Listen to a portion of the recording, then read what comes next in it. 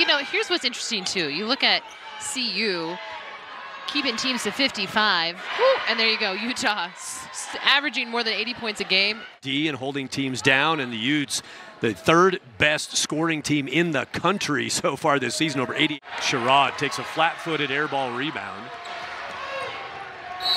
Jalen put it down and one. Learned so well when she's honed her career, right? When to give it up, but when to take the shot. That's it. And the Buffs head back. This is as much of an offensive blizzard as we've seen yet tonight. Among the top three, Utah's fourth in the conference in that steals category. Formann, great use of the pivot. 4 from three-point line. Again, Frida, she's so methodical. Nice step through. Threatened to put a fourth foul on Charlotte, but Whitaker plays good D again, denies the shot and avoids the foul.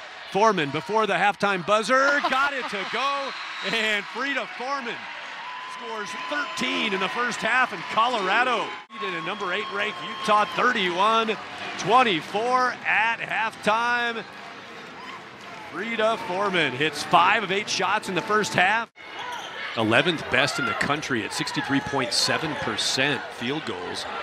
Over 63%, but down low today. That'll work deep and good from Jenna Johnson from behind, trying to poke it away, not successful. Jenna Johnson. Sherrod shakes, bakes, rolls to the floor and puts it away. And one. And Sherrod, look at, she's playing her straight up.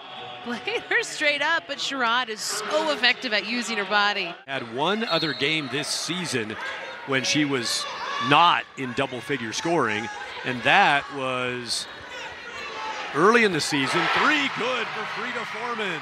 To be a factor in the fourth. Frida Formann, she's been a factor all night long. The Queen puts it into Peely. Wow, tough shot. And a great look, right? She had it. She knew it right away after the shot, too. Letting out kind of a frustrated yell. Formann dribbles her way around the horn. I'd say tonight the returns are phenomenal for the sophomore for the Buffs, Erin Conley out of West Lynn, Oregon.